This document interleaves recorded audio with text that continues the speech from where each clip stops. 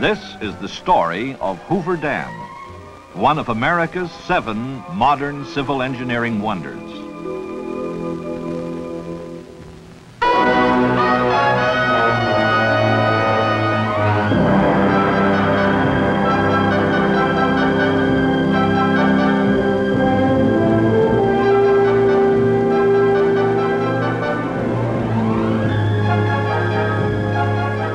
Build a dam in the wilderness and the world will beat a path to it.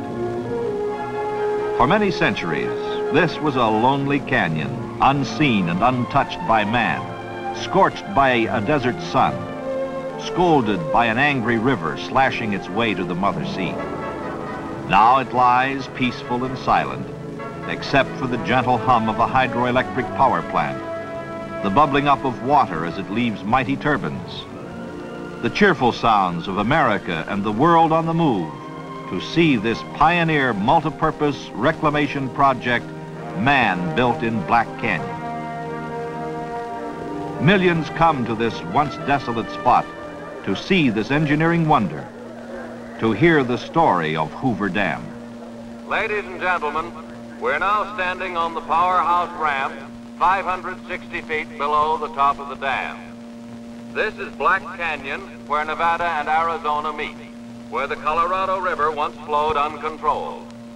Here is where man conquered this mighty river, placing a concrete yoke about its neck to harness its tremendous water and power resources. The water that flows through the canyon. Through the ages, the river has gathered to its bed the snow-fed rivulets of the Rockies, flowing southwestward in its wild 1,400-mile descent to the Pacific Ocean, gouging great canyons, piling up great deltas of silt in the valleys. Early settlers were at the mercy of this untamed giant. Melted snow from the mountains each spring swelled the Colorado River into a raging torrent, flooding fertile valleys along its banks, destroying farmlands, homes, and cities. In 1905, the Colorado cut through its banks below the Mexican border and for 2 years poured unchecked into the Salton Sink, forming an inland sea. After each spring's flood, when the river had spent its fury, it dried to a trickle. Crops withered and died. Man and his livestock thirsted. All living things suffered. Settlers along the river were discouraged and aroused. Some gave up and went elsewhere. Others stayed to fight. The river had to be regulated, controlled in a year-round flow if they were to succeed. No more floods, no more droughts. Arthur Powell Davis, first reclamation director and chief engineer, understood their problem. For years, he had traveled up and down the river, surveying, studying. Build a high dam in a deep canyon upstream to control the river, he reasoned. In 1918, Davis reported his findings and proposals to Congress. Congress responded in 1928, passed the Boulder Canyon Project Act, authorizing construction of Hoover Dam to control and regulate the Colorado River, and the All-American Canal System to deliver water to farmlands on the lower river. In 1930, President Herbert Hoover, for whom the dam is named, signed the appropriation bill to begin construction. Under a contract awarded in March 1931 to 6 companies incorporated, a combine of 6 major construction firms, men and machines went to work to build this dam of unprecedented size, this modern civil engineering wonder. Reclamation engineers rushed to completion specifications and design drawings. Crews at the dam site completed their surveys and investigations. The thunder of man's determination to conquer the Colorado reverberated between the sheer cliffs of Black Canyon as construction got underway. The first major task was to divert the river around the dam site. To do this, 4 tunnels, 2 on each side, were drilled through the canyon walls. Each 56 feet in diameter, they averaged 4,000 feet in length. drill holes were packed with dynamite and blasted. After each explosion, shovels and trucks entered the tunnels, mucked out the shattered rock, and dumped it in nearby gulches.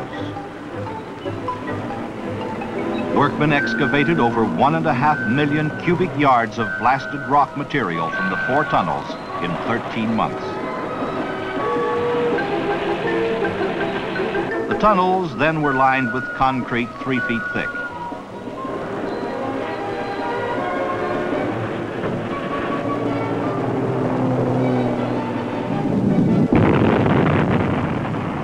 Explosions rocked the canyon almost daily for 2 years before actual placing of concrete in the dam began.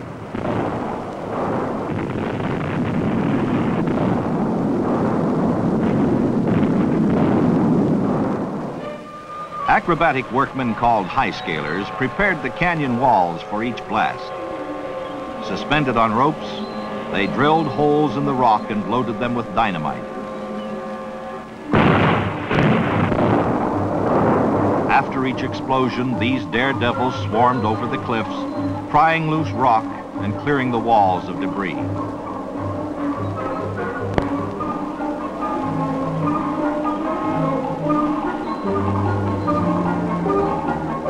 In November 1932, the Colorado River was diverted. Under control for the first time in its history, the river flowed around and past the site. Men and trucks dumped an earth and rock embankment across the canyon below the tunnel openings, forcing the river from its age-old bed through the huge diversion tubes. A second earth and rock dam was thrown across the river above the tunnel outlets downstream, keeping water from backing into the foundation area. Isolated and protected from the river by the 2 coffer dams, the site was pumped dry. Men and machines dug 135 feet below the old river level to reach bedrock for the dam's foundation, excavating over 2 million cubic yards of rock, earth, and sand. As cleanup of the dam site exposed the ancient bed of the Colorado River, geologists read the history of what happened ages ago. Workmen cleaned and prepared bedrock surfaces to receive the first concrete, assuring utmost stability for Hoover Dam's foundation. 12 miles upstream, drag lines excavated sand and gravel for the dam's concrete from an old stream bed deposit on the Arizona side. A train hauled this raw material to an aggregate plant across the river, a few miles above the dam site. Here, the sand and gravel passed through various processes of screening, grading, and washing until it emerged as unexcelled aggregate. Then it was stockpiled according to sizes to await its trip to the dam site.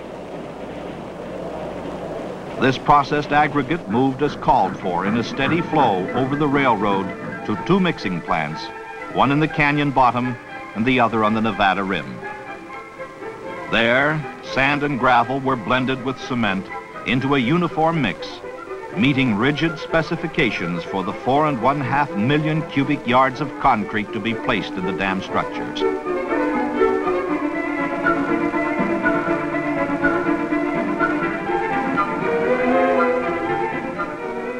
From the mixing plants, concrete was dispatched to all points of construction.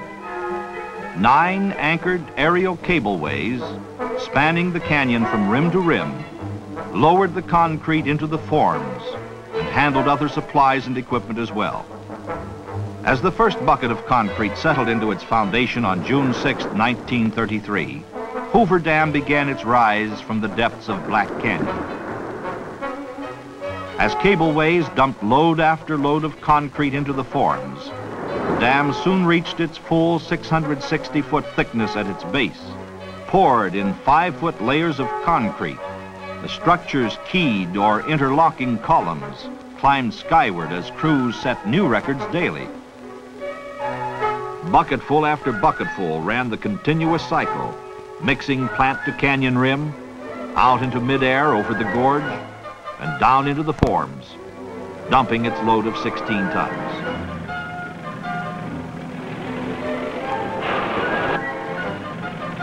Crews vibrated and compacted the fresh pours, while buckets returned again and again to the mixing plants to be filled with more concrete or other waiting forms. Crews worked under all conditions, all seasons of the year without cessation, rain or shine, day and night. By June 1934, 1 year after the first pour, 2/3 of the dam's concrete had been placed in the forms. Hoover Dam had risen to an impressive height, already taking its place as one of the world's wonders. As Hoover Dam climbed between its abutments, related structures also took form. At the toe of the dam, the U-shaped power plant to house generating equipment, control and maintenance facilities was built in twin wings, one along each side of the canyon walls. Intake towers, 2 on each side, for the power plant's penstock system, climbed as a maze of reinforcing steel and concrete. Perched on shelves hewn in the canyon walls, these graceful columns rose 403 feet, well above the dam's crest and the canyon rims. 2 giant spillways were set against the canyon walls on each side of the reservoir just above the dam. These high-level controls, each capable of bypassing 200,000 cubic feet of water per second, assure that no water will ever overtop the dam. Water flowing into the basins plunges downward through the spillway tunnels to enter the river below the dam. 100-foot-long drum gates on the spillway's crests rise during flood stage to give the reservoir an additional 16 feet of storage. Hoover Dam's penstock system called for pipes of unprecedented size, ranging from 8 1/2 to 30 feet in diameter and 5/8 to 2 3/4 inches in thickness. As it was not possible to ship units of this size across country, steel plate was brought from eastern rolling mills. A steel fabrication plant, erected especially for this job near the dam site, rolled and assembled the nearly 3 miles of pipe installed in the canyon wall tunnels. As in all unprecedented phases of Hoover Dam's construction, fabrication of the pipe sections required special machinery and equipment. Edges of the dimension plates were shaped on a planing machine to assure precision and accuracy of later steps in their manufacture. Then they were bent on a giant press and rolled into circular form. One such plate equaled 1/3 the complete circumference of a finished pipe. 3 of the largest curved plates welded together formed a ring 30 feet in diameter and 11 feet long. 2 of these rings joined made up a section weighing 150 to 184 tons. A vertical lathe machined the edges so the sections would fit precisely when joined into continuous penstocks inside the canyon walls. A train passing through one of the 30-foot sections reveals their comparative size. When the intake towers and their connected tunnels were ready to receive the penstocks, a specially designed trailer hauled the sections one at a time down the highway from the plant to the dam site. At the canyon rim, a 150-ton cableway relieved the trailer of its tremendous burdens, swung the pipe sections out over the gorge, and lowered them under absolute control.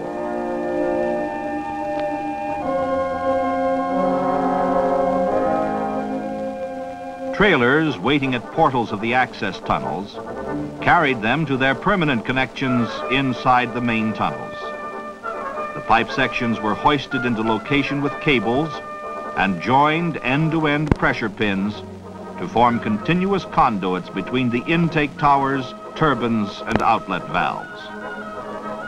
While this and other work on appurtenant features was going on, a continuous stream of concrete had been pouring into the dam forms. The structure neared its full height of 726 feet, far above the crest of any other dam yet built by man. On May 29th, 1935, 2 years after they had begun pouring, crews placed the last concrete in Hoover Dam, a total of 3 1/4 million cubic yards. This modern civil engineering wonder stood completed 2 1/2 years ahead of schedule. On September 30th, 1935, President Franklin Delano Roosevelt dedicated Hoover Dam to the nation's progress. He praised its designers and builders. The dam stood like a sentinel, white and beautiful in the desert sunlight, guarding the river and its downstream wealth. Floodwaters lapped helplessly against its arched back as the reservoir filled. This man-made inland sea spread into the valleys and canyons among the colorful hills and mountains. Hoover Dam had conquered the Colorado. Turbine pits to hold Hoover Dam's 17 big hydroelectric units were built into the powerhouse. Generator installations began in 1935. The first generator, Unit N2, began commercial operation October 26, 1936, to serve the city of Los Angeles. In ones and twos, the generators filled the pits as demand for electrical energy in California, Nevada, and Arizona called them into service. Finally, in 1959, manufacture and installation of the last generator, N8, began. For 25 years, the N8 pit had lain dormant and silent, except for the hum of other Hoover generators. Now, as more generating capacity was needed, contracts were awarded for the generator's manufacture and installation. Plants throughout the nation fabricated N8's many parts. The design of N8 followed that of other Hoover generating units. It is a 95,000 kilowatt, 60 cycle, 16,500 volt generator driven by a 115,000 horsepower turbine. Falling water from the reservoir, which spins and powers the turbine wheel, is controlled by a huge butterfly valve, which permits the water to flow to the turbine from the feeder penstock. Weighing 2,000 tons, N8 parts were shipped to Hoover Dam on 60 rail cars. Arriving at the canyon rim overlooking the dam, the parts were lifted by cableway out over the canyon and down to the powerhouse. Parts descending into the gorge on strands of cable were familiar and almost daily sights, reminiscent of previous installations. And the main cableway operator was the same one who had helped install and operate the cableway during the dam's construction in the early 1930s. Others likewise had worked on the project throughout its construction.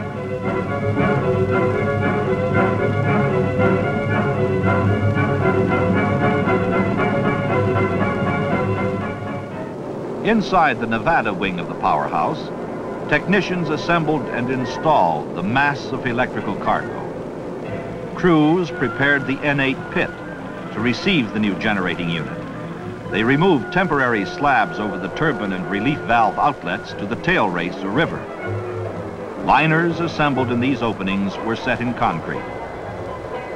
The turbine's scroll case sections were lowered into the pit. The sections were leveled, bolted together, and aligned. The completed scroll case was then anchored in concrete. Later, the turbine's water wheel, attached to the bottom end of the shaft, was installed inside the case. The butterfly valve was assembled on the generator floor and later connected between the feeder penstock and the turbine's scroll case. Meanwhile, the generator's two main parts, the rotor and stator, took form. Steel lamination plates were stacked around the rotor and stator frames. Coils were locked into place and electrical connections were made. The powerhouse's overhead cranes lifted the completed 254-ton stator from its erection bay and carried it gently to its foundation over the turbine pit, where it was lowered and bolted into place. The 466-ton rotor was moved from its erection bay and lowered inside the stator. The rotor was then joined to the turbine water wheel by a 38-inch diameter shaft, 63 feet long. Guide and thrust bearings and other parts were added to complete the assembly. After test runs, N8 went on the line December 1st, 1961, to serve the state of Nevada and to complete the Hoover power plant, raising its capacity to 1 1/3 million kilowatts, keeping it as one of the world's largest hydroelectric installations. As the last sounds of construction faded into history, Hoover Dam had cost $175 million. Less a deferred payment of $25 million allocated to flood control, Hoover Dam's cost is being returned to the federal treasury at 3% interest from the sale of hydroelectric power. Hoover Dam has fulfilled the hopes and expectations of those who envisioned this great reclamation project. Colorado River waters that once destroyed man and his property now serve him. The Colorado pours its waters into Lake Mead, named for Dr. Elwood Mead, Reclamation Commissioner during construction. Lying calmly behind the dam, these waters await need by downstream users. Water is released through the Hoover power plant turbines in a year-round flow to irrigate over 1 1/4 million acres of desert land, serve municipal and industrial needs of the Pacific Southwest, generate hydroelectric energy, and provide various other multi-purpose benefits. The clear waters of Lake Mead have opened up a vast new recreational fish and wildlife vacation land for America. Millions beat paths to this one-time wilderness along the Colorado River to picnic, go boating, swim, fish, and enjoy these important outdoor reclamation products.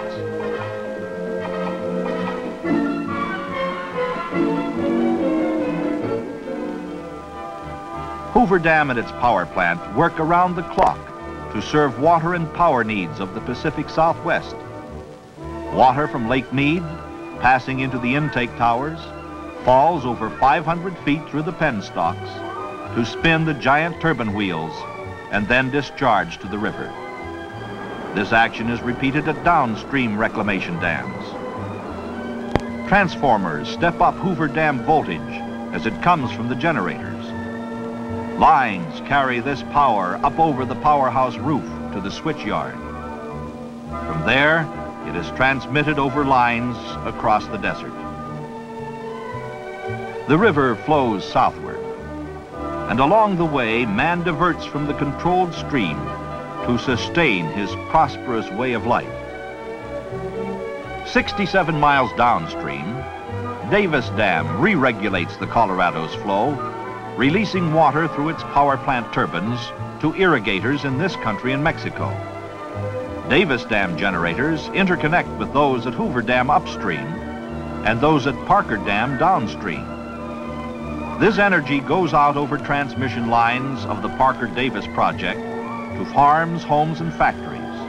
Much of this Colorado River energy pumps the farmers' irrigation and drainage water. Parker Dam, 155 miles downstream from Hoover Dam, was built with funds advanced by the Metropolitan Water District of Southern California. Parker Dam provides a forebay for the district's Colorado River Aqueduct, another one of America's 7 modern civil engineering wonders. Electrical energy from Parker and Hoover power plants pumps water along the aqueduct. This waterway delivers municipal and industrial supplies to the Los Angeles and San Diego coastal areas. Parker Dam also controls floods. Below Parker Dam, Headgate Rock Dam diverts water to Colorado River Indian Reservation lands in Arizona. And farther downstream, the Palo Verde Diversion Dam sends water to the Palo Verde Irrigation District, oldest irrigation development on the Colorado River. At Imperial Dam and Desilting Works, 300 miles downstream from Hoover Dam, Colorado River water enters river-sized canals to irrigate farmlands in California and Arizona. The All-American Canal System carries part of the Colorado's flow westward to the Yuma, Imperial, and Coachella valleys. When water reaches its farthest point on this canal system, it has traveled nearly 500 miles after leaving Hoover Dam and has required 10 days to make the trip. The Gila Gravity Main Canal takes water from Imperial Dam south and east to valley and mesa lands of the Gila and Yuma auxiliary projects. Mexico's share of Colorado River water to irrigate lands below the border passes Imperial Dam, and most of it is diverted at Morelos Dam into the Alamo Canal. The non-surplus food, fiber, and forage crops grown on lands nourished by water from Hoover Dam find ready markets throughout the nation. While snow-covered lands lie idle, winter fruits and vegetables grown in the warm southwest with Colorado River water are shipped to dinner tables across the nation. In return, these irrigated areas buy farm machinery and other products from the manufacturing centers. This exchange of goods between west and east, north and south, has helped develop America's free enterprise prosperity.